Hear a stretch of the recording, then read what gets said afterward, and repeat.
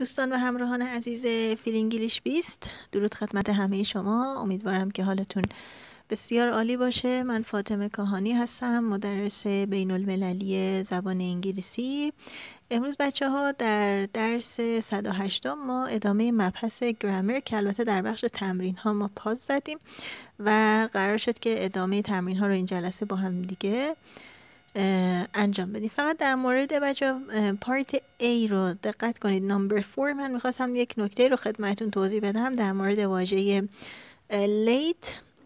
بچه من گاهن دیدم که توی تکست ها یا توی spoken language more late هم استفاده میشه، یعنی اگر اینو جای دیدید متعجب نشین. همینو میخواستم خدمتون توضیح بدم.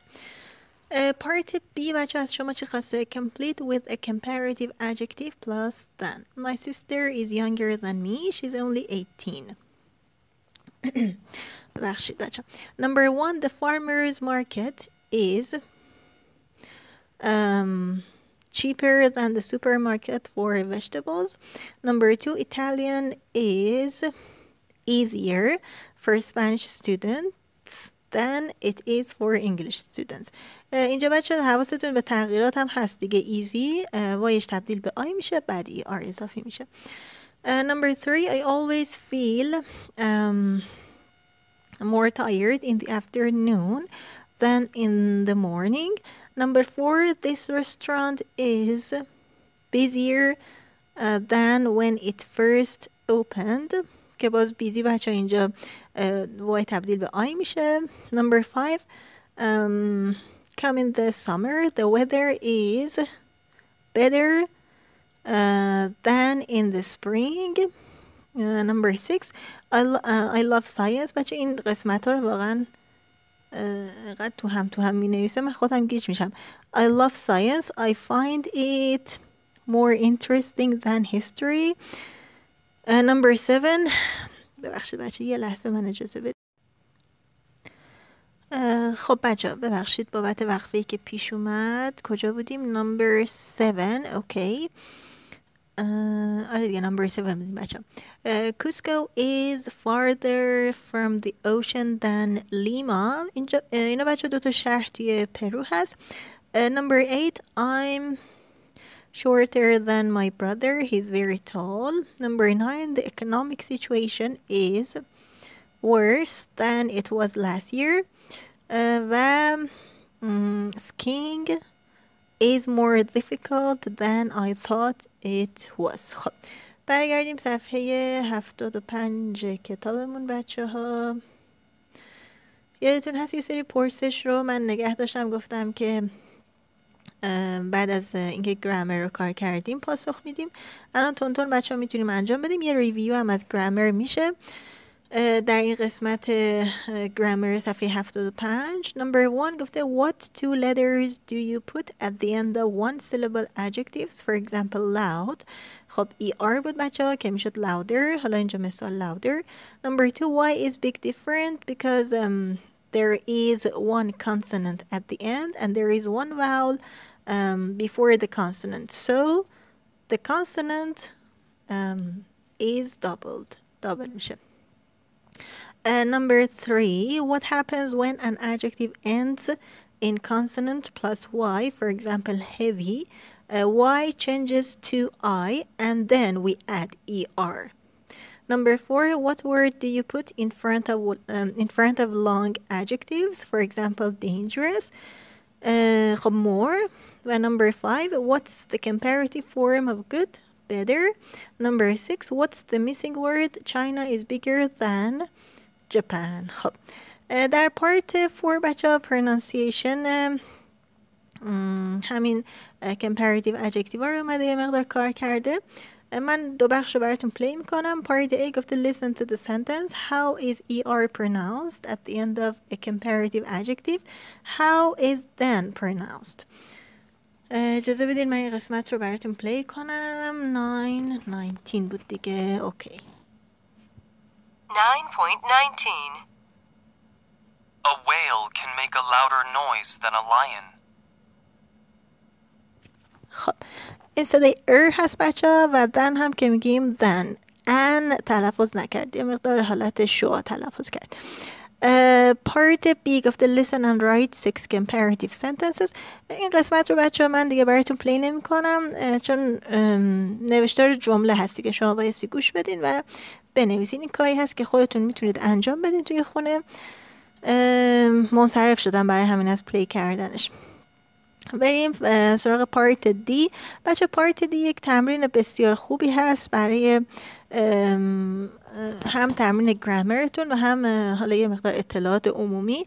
من یه بخشی رو اگه با دوستتون انجام میدین که خب خیلی بهتره، میتونید به صورت یک کویز انجام بدین با هم دیگه، یک مسابقه باشه.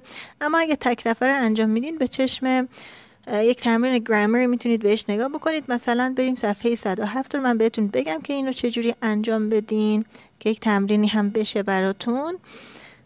نگاه کنید بچه در صفحه 107 کتابتون کویز نایت استودنت A، استودنت A اینجا دارین، صفحه 112 استودنت B هست. حالا این در واقع بهتون گفته که چجوری این مسابقه رو انجام بدین توی این پارت بی. خودتون بخونید متوجه میشین. یه چیزی مشابه اون کویزی که با هم دیگه کار کردیم 2-3 جلسه پیش. اینجا بچه نگاه کنید ادجکتیوی رو آورده اول سوال و بعد حالا اون حالتهای مقایسی حالا بین دوتا کشور، بین حالا مثلا نمبر 2 بین چیه؟ آلاسکا و گرینلند، نمبر 3 بین آکسفورد یونیورسیتی و کمبریج یونیورسیتی و با توجه به اون صفت ها. حالا شما کاری که میکنید به عنوان یک امتحان من میگم به چشم این سوالات نگاه بکنید. امتحان نه، یک ریویوی بشه برای گرامرتون. مثلا نمبر 1 رو میذارید برزیل is smaller than the US. خب حالا پاسخ چی هست؟ true هست. یعنی شما تنها کاری که اگه دارین تنها این کار رو انجام میدین، تنها دارید این بخش رو انجام میدین، فقط میاد چیکار میکنید؟ این صفت هایی که به شما داده به صورت کمپراتیو در میارید. اگر هم دارید 2 نفره این کار رو انجام میدین که میتونید به صورت یک کویز یا یک مسابقه با هم دیگه این رو بازی بکنید که خب خیلی هم بهتر هست. دیگه همین، من توضیح دیگه‌ای نمیبینم که بخوام خدمتتون عرض کنم. فقط همین کاربرد صفت‌های کمپراتیو هست. خب بریم یعنی برگردیم سراغ صفحه 75 کتابمون. خب بخش ریدینگ رو بچه ها ببینیم چقدرش رو میتونیم بخونیم. Read the first part of the article about trivia night. Do you have something similar in your country? خب بریم البته بخش آغازینشو که نمیخوام بخونم، احتمالا کلش رو بخونم ببینم تا کجا میرسیم بچه. Trivia night. A trivia quiz is a general knowledge quiz held in a bar or a restaurant. میگه بچه یک تریویا کویز یک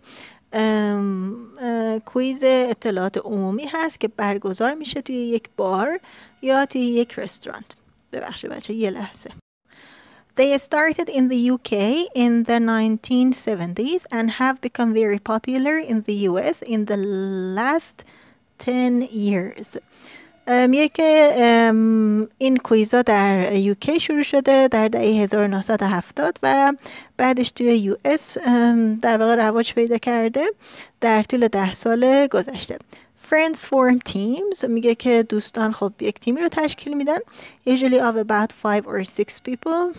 حدود 5 یا 6 نفر. And they decide on a name for their team. و بعد برای تیمشون هم یک اسم انتخاب میکنن. The person who asks the questions is called the MC. شخصی که سوالا رو میپرسه بهش میگن MC که حالا این مخفف چیه؟ The Master of Ceremonies. یعنی اکرونیمه در واقع. And the teams write their answers on a piece of paper. این احتمالا بچه آن بوده اینجا آف گذاشته و میگه که تیم ها پاسخهاشون رو روی یک تکه کاغذ می نویسن. بچه من تا همینجا دیگه فکر میکنم کافی باشه. میخوام تایممون از 10 دقیقه بیشتر نشه.